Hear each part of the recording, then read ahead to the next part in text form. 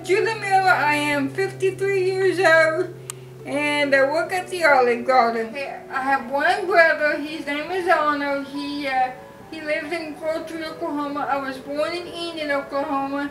My folks still live in Enid, Oklahoma. I moved to Stillwater in 1985, and now I'm in the group home assisted living program. I live in a little blue house here in Stillwater, not far from Main Street.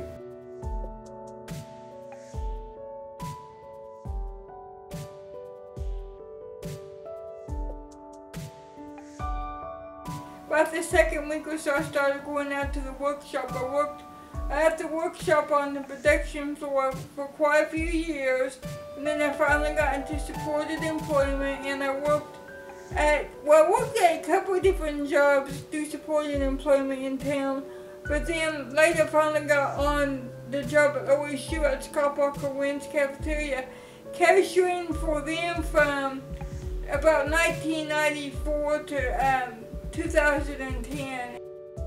There's like about 3 of us that are now working for national companies like Walmart and the Darden restaurants, do different jobs there. So, even national companies now have people with disabilities working for them through the workshop here in Stillwater. Empower would be a good place to start out, working with some of the people, with people with mental disabilities to work at, because it'd be a good place to start.